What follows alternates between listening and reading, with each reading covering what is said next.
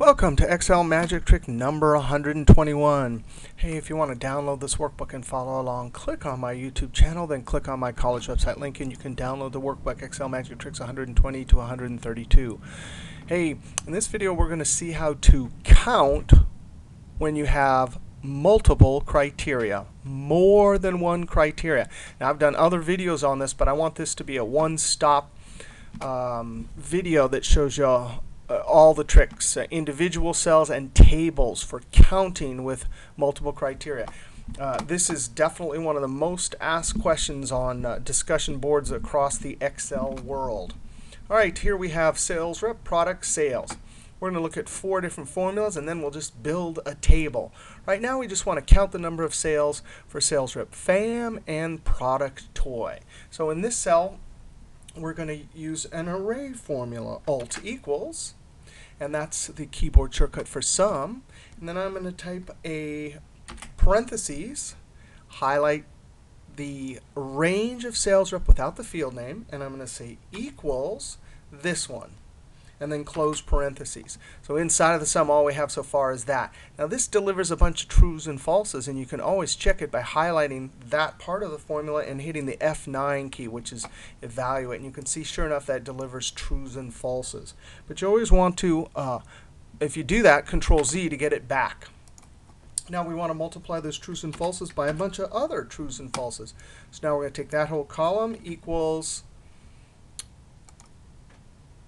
this toy, this criteria here, and then close parentheses. Now that's it. That'll count. True times true would deliver a 1, 0 times 1, or 1 times 0, or 0 times 0 would deliver a 0. And when it adds them all up, it will give us the count. Now we have to hold Control and Shift, and then tap Enter to enter this array formula. Now let's see how to do a similar thing, but with the sum products. This allows us to do the same thing, but without using the Control Shift Enter.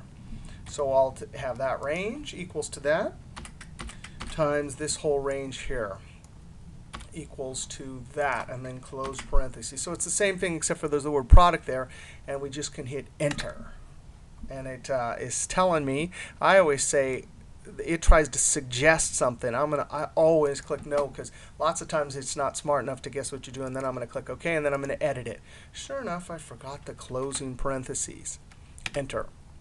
Now let's, if you ever remember the COUNTIF or SUMIF wizard from earlier versions, this is how that wizard would build it for you. They would say equals sum tab, and then if this whole range right here equals FAM, comma, then if, again, so a second if, this whole range equals that. If that's both of those true, which means there's a true and a true here, then what do we want? Comma, 1, comma, otherwise we want a 0, and then close parentheses, close parentheses, close parentheses. And this is an array, so we have to hold Control and Shift and Enter. Finally, if you have 2007, this is probably the easiest of them all, equals COUNTIFS. And all it wants is criteria, range, and criteria. So here's the first criteria, range, comma, criteria. See, so we have a comma, and it has the criteria. Now, comma, and it gets the second range, comma, and then criteria 2. There's up to 64 of those you can do. 64 criteria, close parentheses, and Enter. Now, let's build a table. These are individual cells. Oftentimes, we want to see it in a table. Pivot tables are perfect for this, but sometimes people like to do it with formulas. First, we need to extract a list of values from here and here. So we're going to highlight this whole column here, including the field name, and do Advanced Filter. In 2007, you go Data, Sort and Filter Group, and then right there. In 2003, you go to the Data menu, Filter, and then Advanced Filter. Now, it says filter the list in place. We don't want that. But first, let's deal with this. It's looking at the wrong column. I'm going to highlight this column since it's all highlighted and get the right column. Then I'm going to say copy to another location because I want to extract and copy to another location. We don't need a criteria range because we're going to click Unique Records Only and copy to where? I'm going to click right there. Click OK. And sure enough, there it is. Now let's do it for the next one. Data, the same thing, Advanced Filter. It's got the wrong range, so I'm going to highlight it. Click copy to another location, unique records, and that's wrong. So I'm going to highlight that and then click right there, click OK. Sure enough, we have our two lists of unique records. Now I'm going to click in this cell and then come up to the formula bar and Control X. And then click in this cell and F2, type a slash and Control V because I want the labels up there. Then I'm going to double click that column header right there.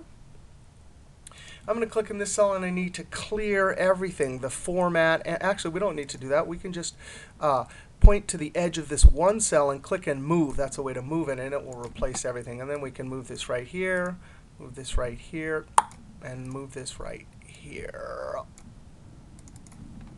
Now I'm going to come up here and change the width of this F column just a little bit. I know there's some stuff up there we need. I'm going to highlight this whole range and add some borders. And now we can do our whole formula. The active cell, if we have the whole range highlighted, the active cell right there is where we'll create our formula. Equals SUMPRODUCT. I'm going to use this one. I'm going to say this whole range right here, not including the field name. And we have to lock that, so I'm going to hit the F4 equals FAM. But now watch this. As the formula goes down, we need it to move to Sue and then Joel and Tina and Chin. But when we go across the columns, we want it locked, so I'm going to hit F4, F4, F4, $sign in front of the column reference, but not the row. I need a close parentheses, and I forgot the open parentheses over here. That's a bunch of trues and falses that we need to multiply. This whole range right here, these are the products. F4 to lock it.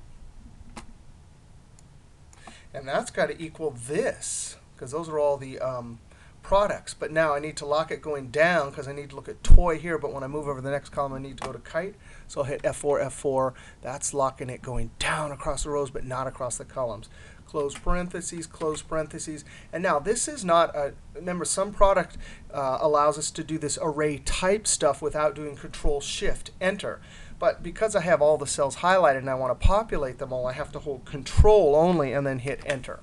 And sure enough, there we have it. You can click in your last cell and hit F2. And sure enough, you see it's still got all the right ranges. All right, that's COUNTIF. The next one will be SUMIF, a bunch of tricks about multiple criteria for summing. All right, see you next trick.